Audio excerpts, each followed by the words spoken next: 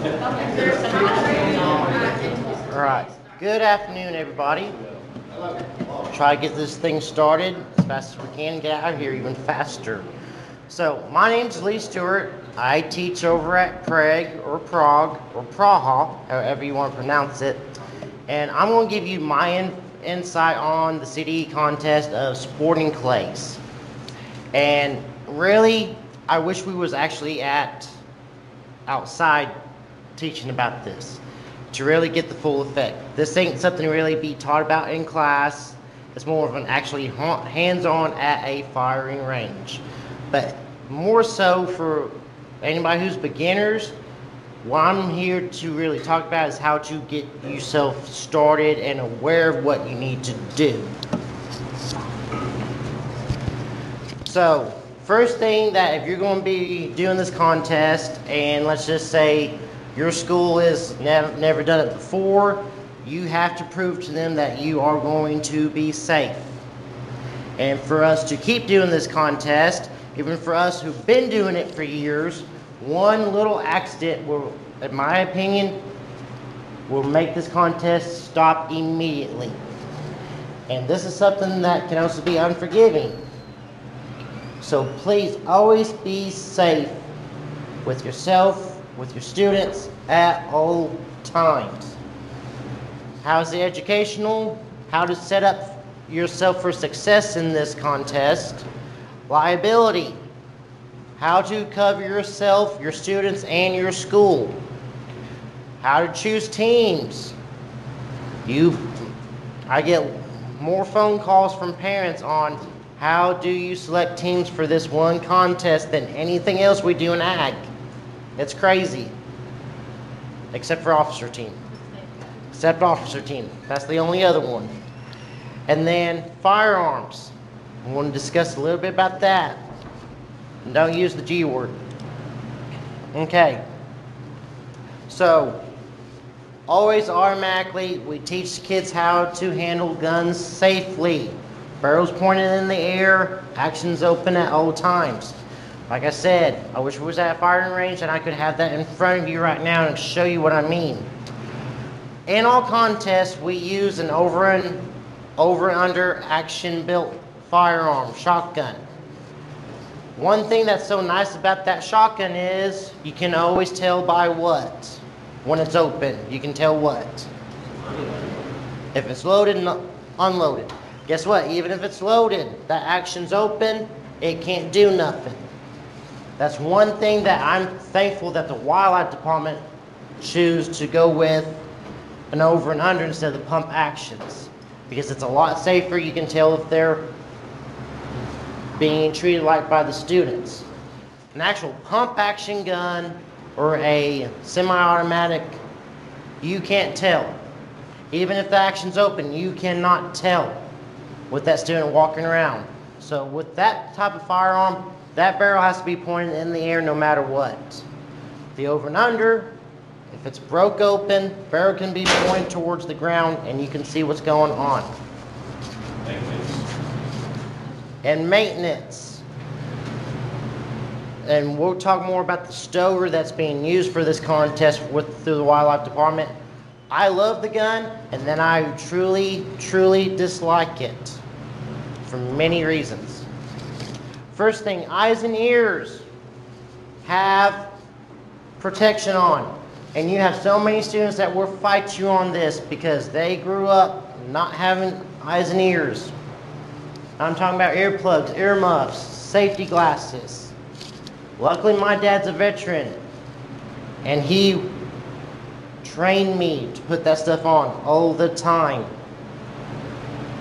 Because us shop teachers in here, I'll tell you this, with this contest, what we do for our own selves and our hobbies, we'd be deaf for sure. We'd be blind. And our students need to know that as well. One thing about eyes and ears, I recommend earplugs. Earmuffs, it can be really tough. If you're a short neck guy like me, I'm banging it against the stock every single time. And it's uncomfortable. Long neck person, possibly get away with it. Otherwise, I recommend actually using earplugs. Now, a little secret on your safety glasses.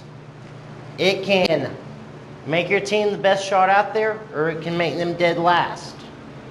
Okay? And it depends on the clouds you have, the cloudy weather. If it's clear skies, dark tinted glasses are the best. Okay? It really is. Now, if it's overcast and everything else, they need to be shooting with an actual clear lens. Possibly even a yellow or orange. I always recommend shooting with a yellow or orange lens. It makes that target come out a lot more easier to see. It catches their eyes. Kind of does like a 3D effect. But if it's overcast and they come out with dark glasses, they won't be able to see it whatsoever. Especially if there's any kind of backstop, like trees or cedar trees behind where that target's flying into, they can't see it. And for those who shoot at Central area, we got these old railroad tie pillars and stuff. Power lines, we can't see anything half the time. It's bad, isn't it?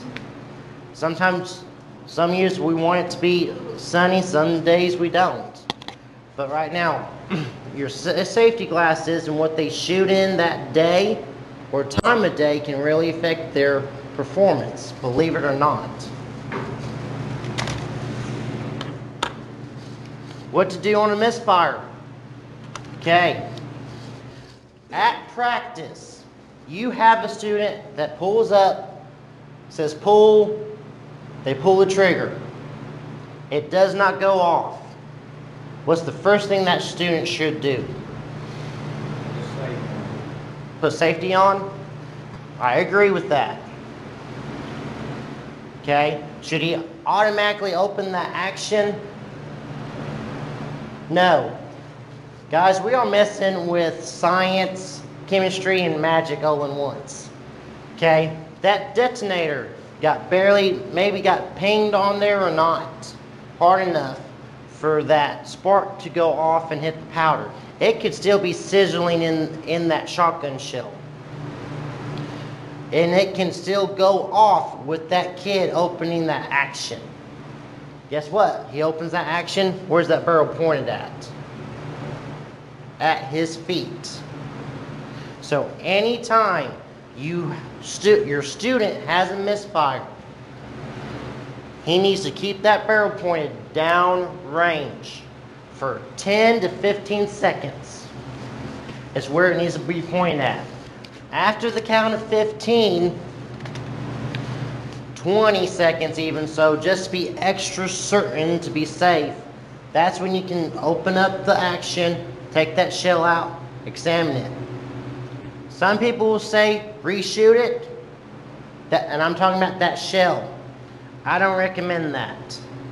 I say discard that shell, make sure it can't be used by any other student, okay? It's just something that can be an accident waiting to happen. Well, a lot of your students want to go ahead and just break that action open, take it out, look at the shell. No, keep that action closed, barrel down range. That's the most likely time that you probably have an accident, that everybody's done everything by the book, but that's one of the first things that everybody thinks about. Oh, it didn't go off. I didn't put a shell in it. That's one of the reasons too. Take 20 seconds. Find out, oh, I didn't put a shell in. It's a lot safer. Gun rack versus the kids. So, when you have a group of kids, where old do they want to be at the firing range? They want to be watching, but also they're ready for what? Their turn to shoot, right? So where are they already automatically standing at? Right behind the line, right by the gun rack, okay?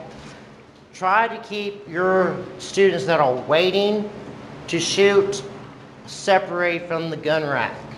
It saves time, actually. When you set it up just right, your course and everything, because I don't want to be having to watch my students all the time. Yes, I'm out there with another adult or two and a coach, and we'll talk about that later, that helps me watch everything that's going on. But here's the thing, I don't want any other students met even close to the firearms whatsoever. So I make sure that they are fully separated. I highly recommend having a bleacher, a set of bleachers at your firing range.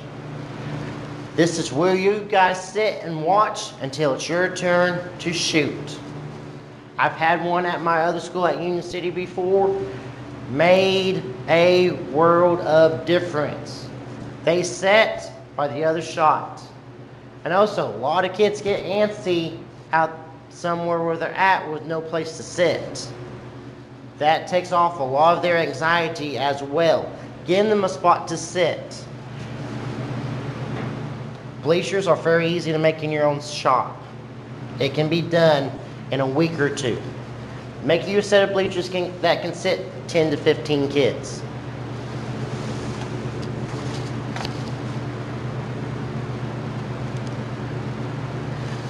Okay, shell bags. And I've seen it done so many different ways where people have made their own shooting boxes, cages, just like the wildlife department, excuse me. And we have too. And back in the day, my dad was actually the coach and still is. That there used to be a little shelf to put their box of shells on. Where, guess what? It kind of over the years got eroded and no longer works that way. Get you some shell bags, okay? That's what the kids are going to use with the wildlife department. Use it at practice. Guess what? If you really want to save money, maybe get it for a donation. Go to the hardware store. Get you a nail bag. Works just as well as that there. But this is one of the crucial pieces of equipment you need to have. Now, one big thing I don't like in this picture is the shells have already been dumped out of their box. Teach your kids to leave the shells in the box and put the box in the shell bag. It's a lot more easy to handle. Plus, once you start figuring out how many times you shoot at each station, you know how many shells you have.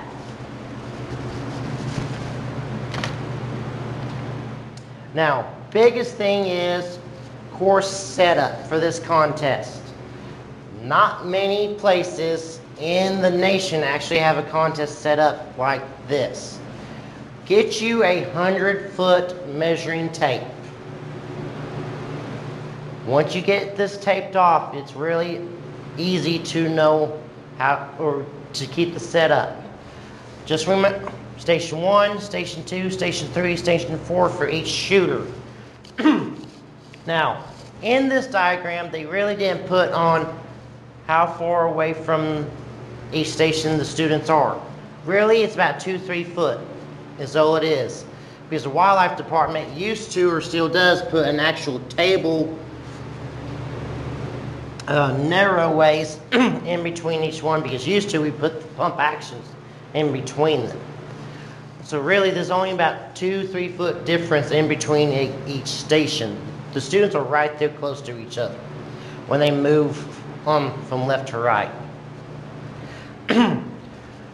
There is 1, 2, 3, 4, 5, 6 throwers, 6 targets that's going to be given to each student at multiple times in different ways.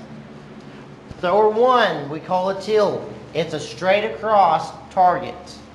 Probably the hardest target to hit. Back in the day, it used to be a rabbit. I'll tell you this, it made a lot of us mad because some of us would hit it and it wouldn't break. So they kind of changed the contest up in that fact. But the teal is right over here. For you to practice this and to practice it safely, make sure it's a automatic thrower with enough extension cord to reach out. And don't build a plywood cover shield and have someone actually hand throw it. Don't do that. I've seen some schools do it. Okay?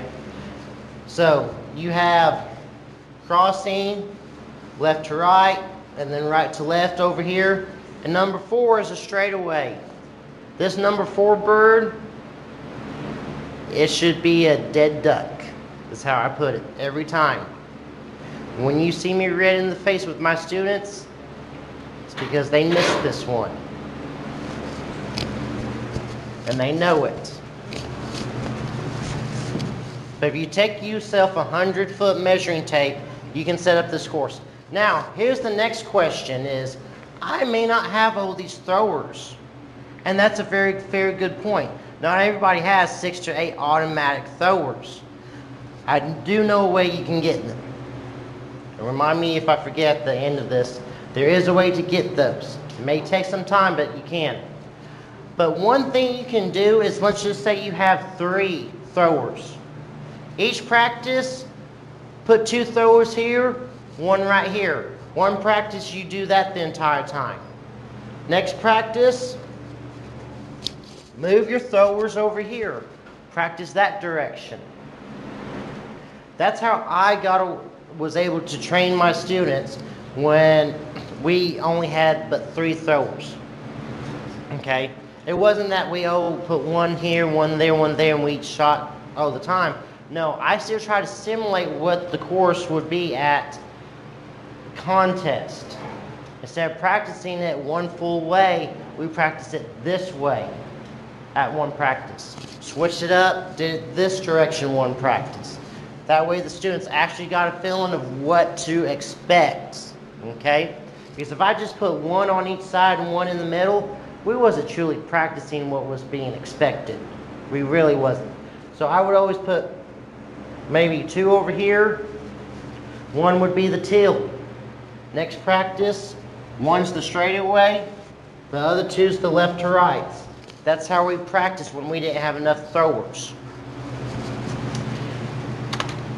Now, the not so secret recipe.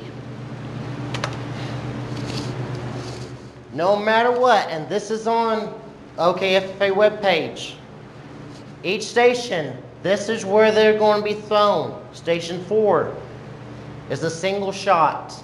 And guess how many times you get to shoot at it? Twice. Okay? Number 4, straight away. That should be a point no matter what.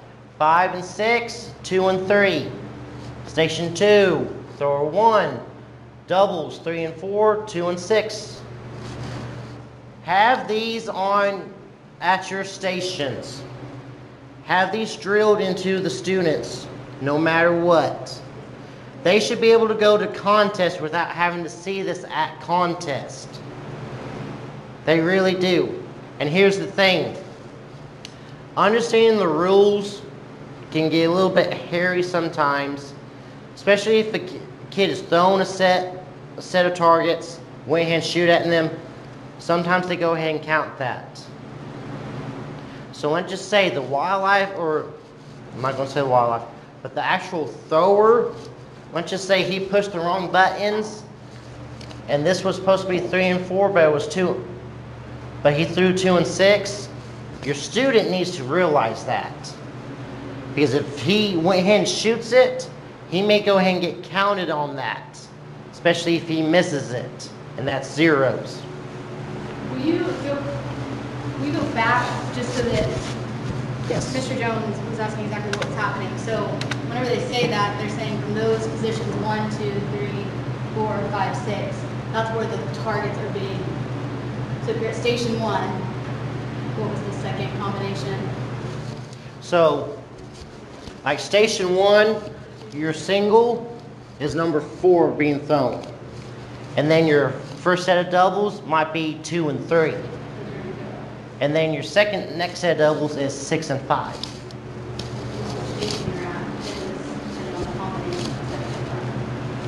But you're saying if they throw the wrong ones, your student should just hold off and not shoot? Didn't say you threw the wrong targets? Yes. Highly. Because if they pull the wrong thing and your student still shoots them, and let's just say he misses them, it can be zeros.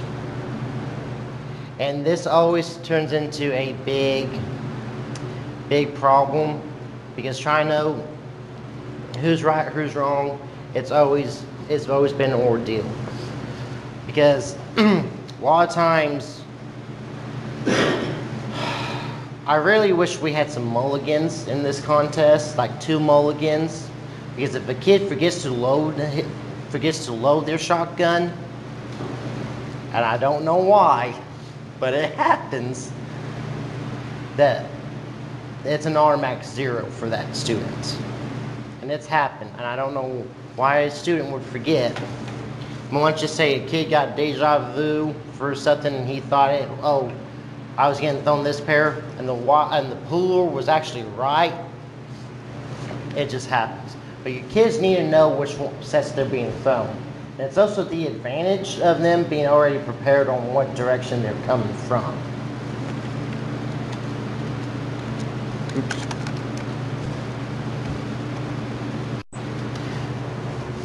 So like Mr. Jones, this is like our secret recipe. So does this make more sense now? Yeah, I didn't understand the doubles, but that makes sense now.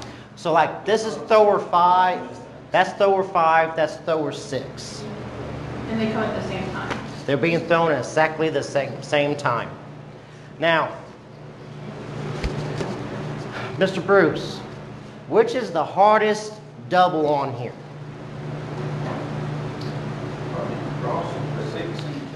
Correct. Y'all correct.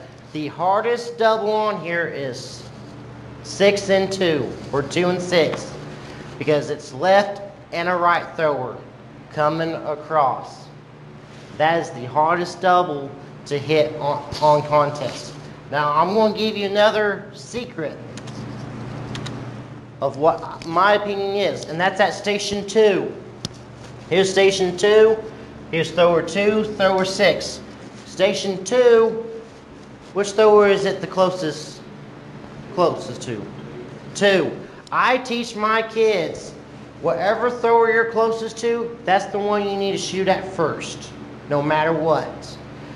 Because my student should be able to hit thrower 2 right about here when 6 is about to start dropping. And he can catch it a lot faster. Just like over here at station 4. Let me think here. Wherever station you're at and wherever you're being thrown on a double, wherever you're closest to should be the one your student needs to go for first.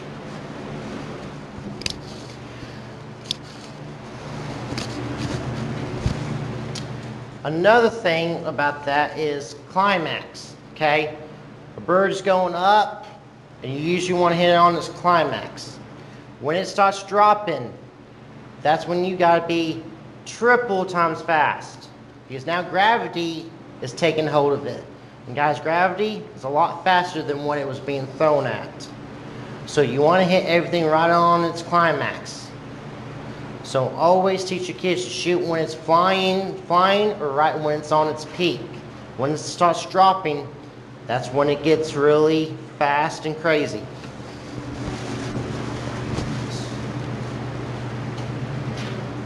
Okay.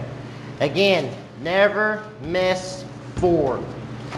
If you want to see me red in the face, miss number 4 target. I don't know why. My kids can hit the hardest ones, but they can always miss the easy ones. Okay. I'm going to hurry speed through some of that. Alright. Steel shot versus lead shot. So this is what is your actual pellets, your BBs that's in your shotgun shell. Steel shot is heavier and more dense.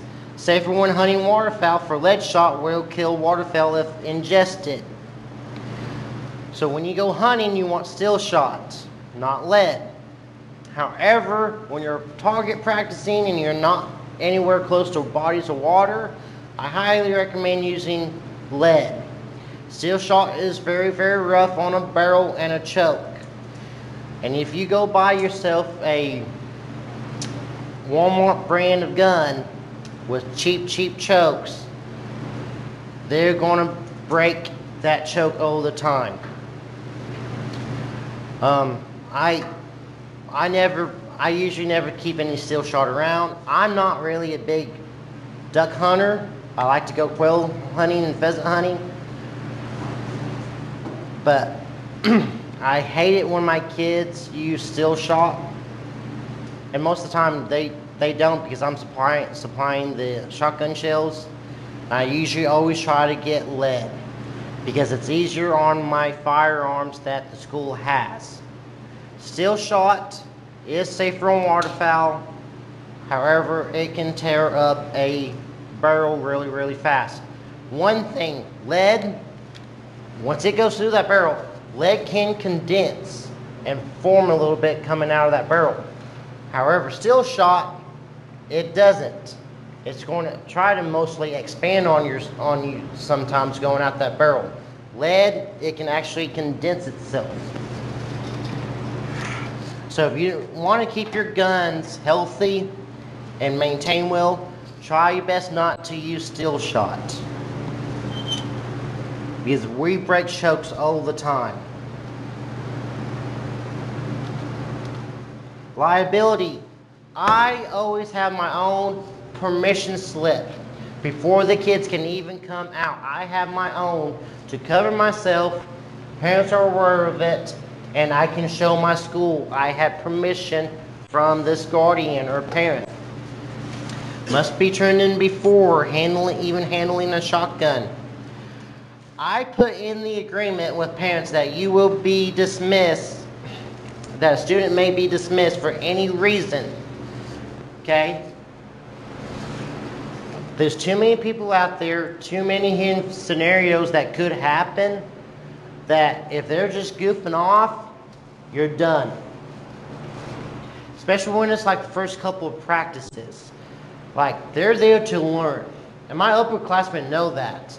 They are there to teach these younger ones, these 8th graders, these freshmen that haven't came out here yet, just from how they act, how they go up to the gun rack, how they put the shell patch on, how they go to the firing line.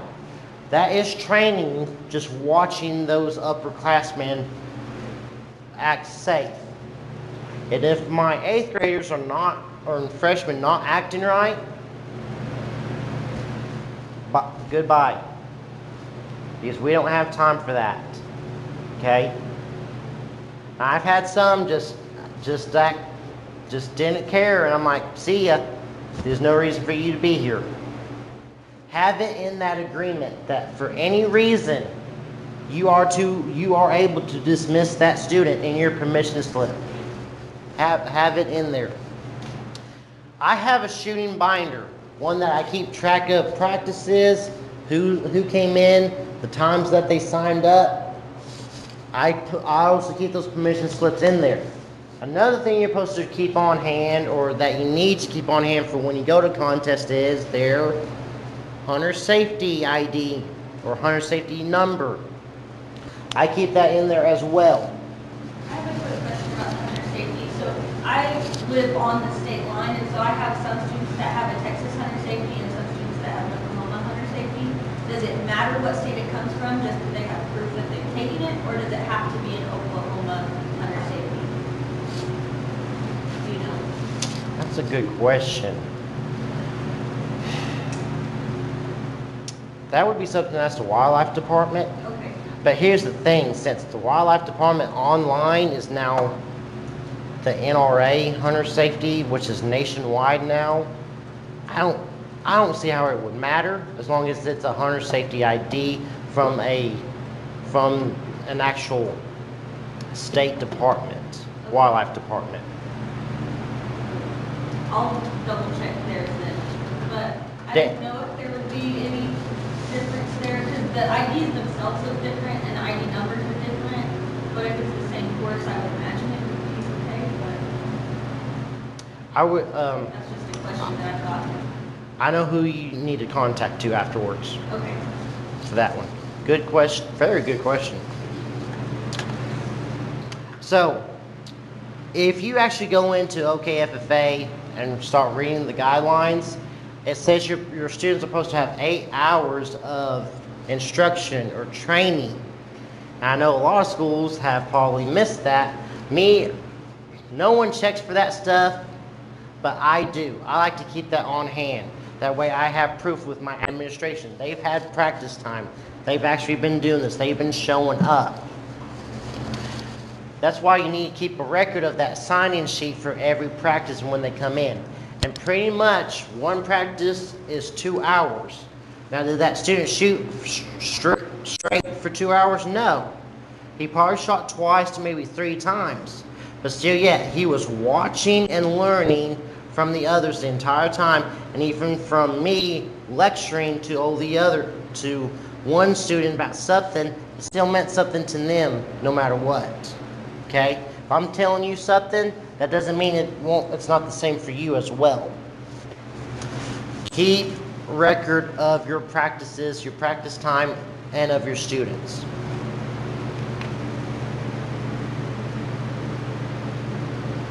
Choosing teams. Multiple ways to pick. If resources are available, and I'm talking about shotgun shells, which right now we're going through a very tough time of getting them, I like to host several practices. That basically we practice the entire time till maybe a week or 2 before contest. And that means I let anybody come to practice that's willing to come. Some years I've kind of had to stop that a little bit because I had 50 kids out there. Some years it was only 20. I'm like, okay, everybody gets to shoot twice. We'll decide out who the team is 2 weeks before contest. Because I'm wanting everybody to get the opportunity to be a participant of this as much as I can.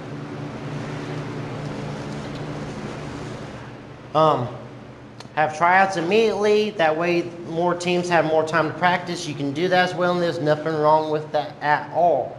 And right now, that's probably my mentality because of trying to actually get shotgun shells to practice with, because there's a shortage right now, and they are very, very tough to come by. Now, when I start doing the tryout, I have the kids shoot 3 times. They shoot 3 times. I take the 2 highest scores and I drop the lowest one. Combine them together, and then I take my top shooters. This is how I do it. No. It's okay. Where are you parked at? Right in the middle. Okay. In the U? Yes.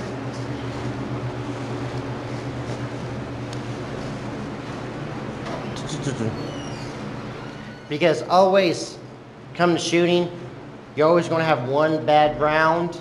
I usually try not to let that hinder the kids as much as possible. So I made them shoot 3 times, take the top 2, drop the lowest one. And it's always worked out very, very well for me.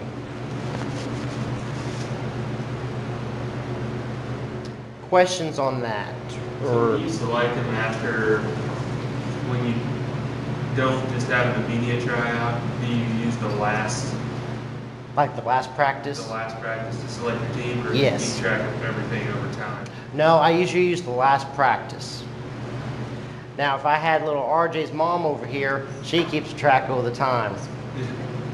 Trust me, if you have that one parent that's out there watching, they keep track for you. But no, so I don't keep track until that last practice. And then once we have, let's just say if I already have my teams, I am keeping track to seeing what we're doing, what we're averaging. Yeah. What do you have to shoot to win? 25 every time? So each individual student, that's a good question. To win this contest, and like I say, it depends on the year, it depends on the weather. Especially for the state contest, it's cold, windy, who knows what. So you can have a 4-man team or a 3-man team. If you have a 4-man team, the lowest score gets dropped like everything else in our CDE contest. So And the top score one student can get is 20 points. Perfect score. Okay? So if you have 3 kids that shoot 20 apiece, that's 60 points. What usually wins the state contest is anywhere from a 50 to a 55. And it's doable. Prague did it back 6 years ago with like a 52, 53. Some years it's been a 49 because of the weather it's been. It's been crazy. I had a student 3 years ago, high individual with a 16 in the senior division. Was not expecting him to come out 3rd overall. And it's just crazy. So, if you start doing the math, your kids, to be successful, on the state level, each student needs to be shooting 17 or higher. To be successful at area, being in the top 4 teams to be a state qualifier, because the top 4 teams, top 4 individuals are state qualifiers. They need to be, as a team, they need to be hitting 16 to 18 apiece. For sure 16. As an individual, they need to be hitting 17 or 18 apiece, no matter what. And I was really hoping this year I was going to have the one kid that show up to state and hit a 20, because he did it 6 times at home. He did 6 times at home this year, shot a 17 at state. I was still happy. He was still happy how he shot, but for how this course is set up, to hit a perfect score is tough. It really is. And for him to do that at home was just unbelievable. But really,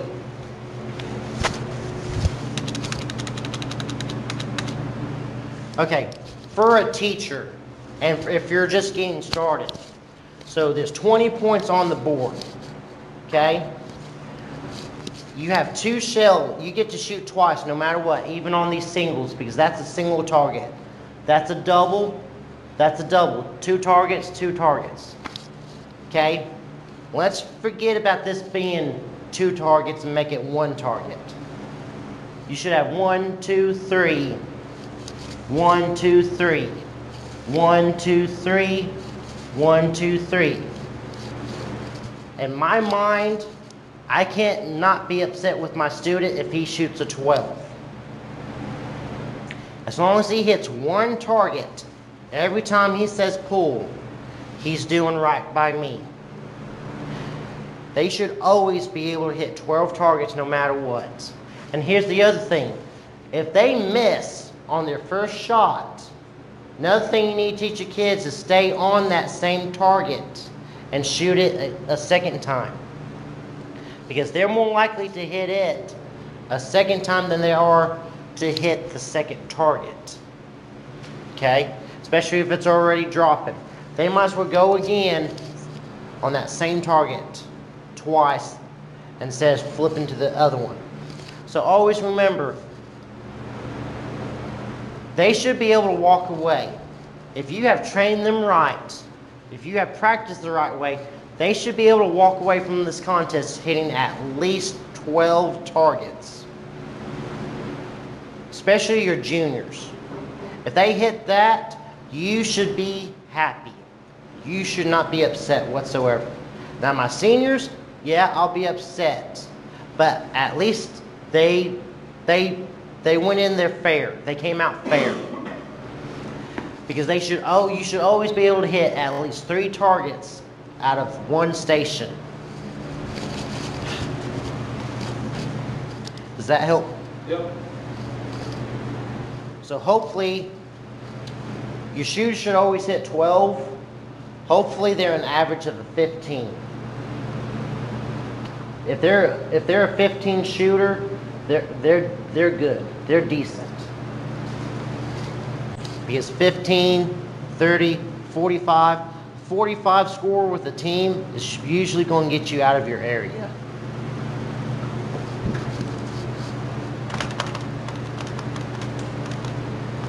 About to run out of time. Sorry, everyone. All right. So, if you're able to purchase or get donations for shotguns that you can hold under your team, this is what the wildlife department uses at the contest. It's a Stoker over and under. It's called the Condor. Like I said earlier, I really like this gun, and then I really don't like it. One of the best things about this is an actual heavy-duty firearm shotgun. Okay? It's got some weight to it. That little old Johnny who's a $110, it's not going to put him in the dirt like some others. Me, right out of college, I went and bought me one of those nice TriStar over and unders. I love it. It's awesome for me to go hunting, but when I go put 50 rounds through it, my shoulder is black and blue because this firearm is light as a feather. It's made to go in the fields and walk 20 miles, but not to put 50 rounds in it. This firearm here is meant to put some rounds through it. It's heavy. I like it. Now, after a season of probably 1,000 rounds in it, it might be a little bit worn out because we usually send one a year back to the manufacturer to get replaced or get rebuilt. That's either how much we're shooting or how heavy or how much we work on them all the time. Now, one of the positive notes on this firearm is that it has an automatic safety. Every time it breaks open, the safety automatically comes on every single time. Now, like I was saying, I wish this contest had a couple of mulligans or so. If you don't forget to take your safety off and you say pull, it's a 0. And it really stinks. It really, really stinks. And back when we was using the 870s, and to make sure we didn't, a lot of us coaches, and even my coach was saying, when you get your pump action, when you get your 870, take the safety off, leave it off. Okay, that was fine. Because honestly, once we was done shooting, the action was open, I was the only one handling it, I needed to keep my finger off the trigger. And that was education. And sometimes we still teach our kids that way because you are the main safety. Not just the mechanism, because mechanisms fail all the time. So, if your student forgets to take the safety off, they are going and say pull and go to shoot and act like they're trying to shoot but can't because they forgot to take the safety off, it's a 0. And that is not going to help out themselves or the team. Now, most over and under, especially pretty expensive ones, have a barrel selector, as in you can pick the top or the bottom barrel to shoot. This one you cannot. It's an automatic bottom barrel, shoots every single time. So at practice, especially with my newbies, I'm not giving them 2 shells to shoot. I'm giving them 1, and it's usually a straightaway target.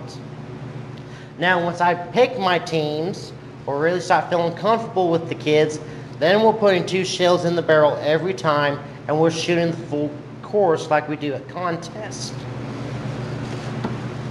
Other than that, bottom barrel really doesn't matter unless you're practicing them with 1 shell at a time, but bottom barrel is the first one that shoots.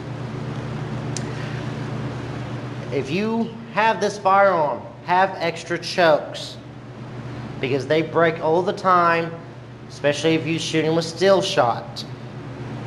I highly recommend getting those ones that are extended choke tubes that you can actually screw in by hand. They're also a little bit stronger, a little bit better as well.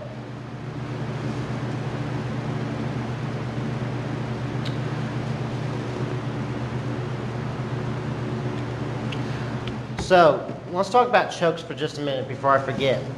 You have different choke cylinders that can help you with your shot. And it's really based on the distance that you're trying to shoot. You have full choke, modified choke, improved cylinder, and even a skeet choke. And this goes at the top of the barrel, and it affects the shot pattern. A lot of people think that a shotgun is just this big old ball of pellets coming at you. Not so much, okay? What it really is, it's basically, okay, think of it like a football. Throwing a football out. That's your shot pattern. And at a distance is when it's getting bigger and bigger and bigger. So you have full choke.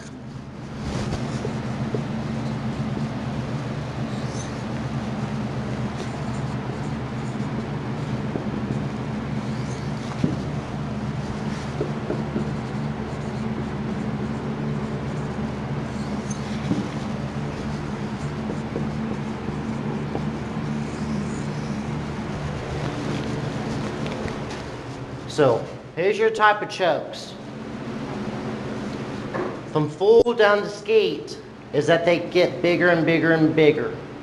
Okay? If I'm going turkey hunting, I'm using full choke because I'm aiming at that turkey's head. Another thing is I don't want a bunch of pellets into that turkey breast either. I'm aiming for their head. Most of the time we are using a modified, maybe an improved for this contest. Because we need to be able to reach out there at 16 to 20 yards to be able to break that target. If you're using the full choke, you may actually miss it a lot of the times. Here, you're trying to use distance plus expansion to help you hit that target. Skeet choke is one of the biggest ones. You use that when you're actually shooting skeet. And if you haven't shot skeet before, you need to go with someone and you'll understand why it's such a big choke. Why it ends up being such a big pattern. Because you're actually only 12 yards away, but they're going straight left and right in front of you. That's the big kicker. So usually you want to use a modified, maybe an improved cylinder. Sometimes you can find an improved modified, but that's your best bet because it's distance plus the expansion you need to be able to hit that target.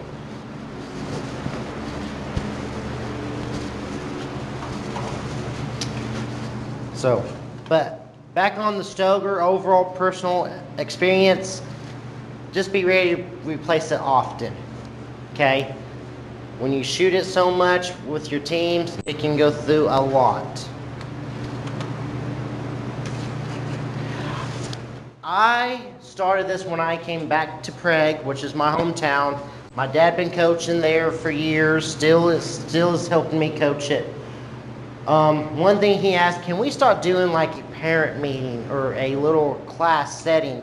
I said yes. Guess what? It looks good on the national chapter application as well. So we started hosting, especially like my first time shooters. It's mandatory that they have to come to this. Because basically what I'm kind of went through with y'all is what I do with them. And we talk about shooting techniques, safety procedural, chokes, and what our expectations is out there at the shooting range. Because if they truly care about showing up, they're going to show up to this meeting. And I can also tell who's actually going to be there and put emphasis in. And I also know it's going to be a lot safer as well. And like we maybe spend like an hour and a half from like 6 to 7:30 and have the student and parent there. Because also you're going to have those dads, those sports dads that be like, oh, little Johnny is #1 in football, #1 in baseball. This is also his sport because we are big time hunters that always go up to Nebraska, Illinois and stuff like that. Well, guess what? Little Johnny can't even shoot the broadside of a barn. And you got little Johnny's dad who acts like this at the football games, loud as Texas, at shooting practice. We try to nip that in the rear end really fast as we can. Another reason why I put in that permission slip agreement, have any reason to dismiss the student. It might be because of the parent I dismissed the student, even. Because we don't need to have that type of attitude at practice. Do you ever say that like practice is a parent-free zone? Have you ever done that? No, it's never been something that I've discouraged parents not to come to, because if I had no parents out there whatsoever, it would just be 2 adults for maybe like 20 kids. And I'm shooting on my school farm. So I need to have a little extra adult supervision if possible. And luckily, with myself, I've never had to tell a parent to leave. Now, my coach, my dad, he's had to do it before in the past. And unfortunately that student never came back out. And it wasn't the student's fault. It was the parent.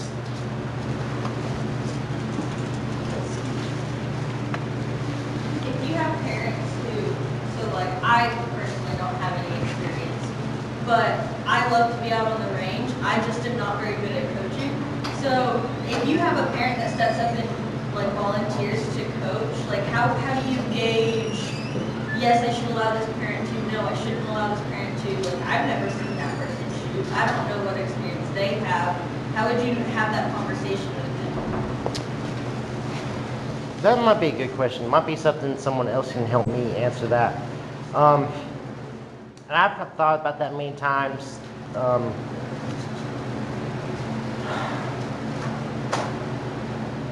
Yes, go ahead. I think ultimately, they can come out and help.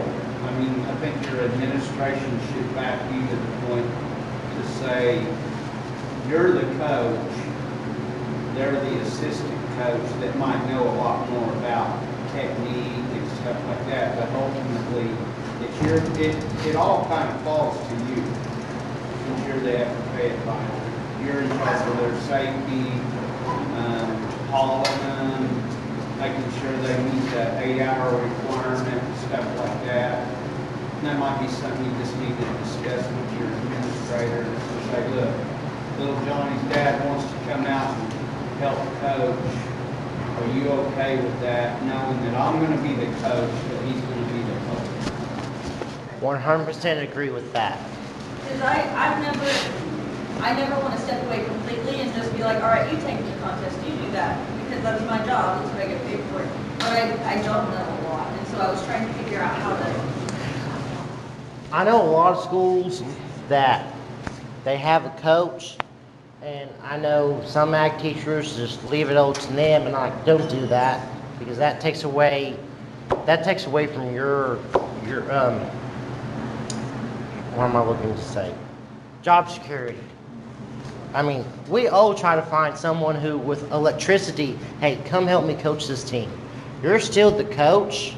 They're an assistant coach. They may know more about it, but guess what? You're the one in charge. You're the one who says yes or no. But also, learn with them. Because always the best stuff that I've always had most successful with is what I'm learning with them. I'm learning with that coach or that aide or with the students. That's how I was getting successful with the students. Okay, I only got about a minute left. Okay. NRA certified. Nothing in the rule says you have to be a shotgun certified instructor. You can, and this part goes into what we were just talking about, you can sign up with the NRA and actually get shotgun certified and actually have a certificate, and I highly recommend doing it. My dad coaches one. He's been one for a long time. I've never really had to get it. I'm going to, and you can possibly maybe get this paid with 412. I don't know for a fact, but you possibly could. I did have a parent from another school that talked to me about it. It was a weekend trip down to Fort Worth in Texas. Enjoyed it. It was a fun getaway weekend, nothing crucial, but they actually learned some stuff that they didn't think about before and was able to use it for themselves, their kids, and the school that they're helping out with. Yes, ma'am. I think if you have enough people in your area that are going to do it, they will come to you.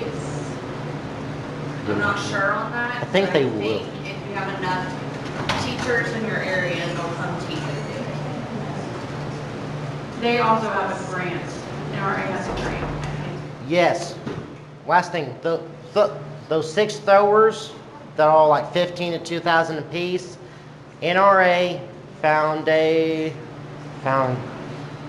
NRA grant. Is it under Foundation NRA found? Friends of the NRA. You can put in every single year, and it's usually due January 1.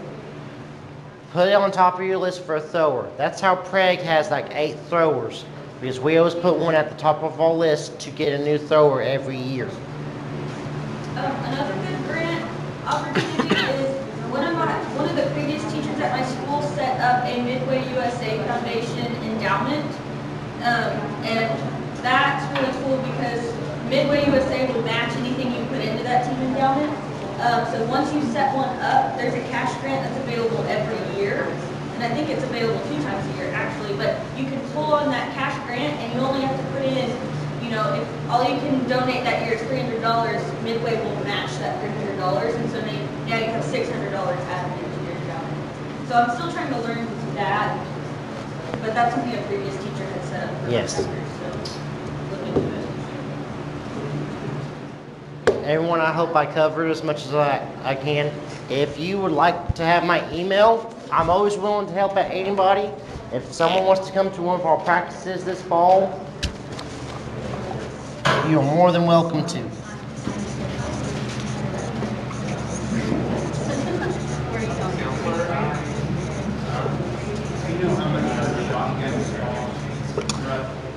Roughly like $450. What's it cost to get them refilled on that? I'm gonna give you an address. Okay.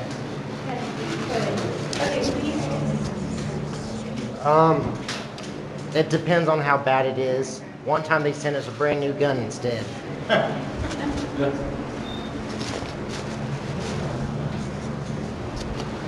you done? Is it? Are we- Yep, we're done. Okay, great. If you guys will flip the QR codes, we're going to be transitioning to Dr. Clyde. Thank you for your keys. You were now much in the break. Yeah. Thank you. Sorry.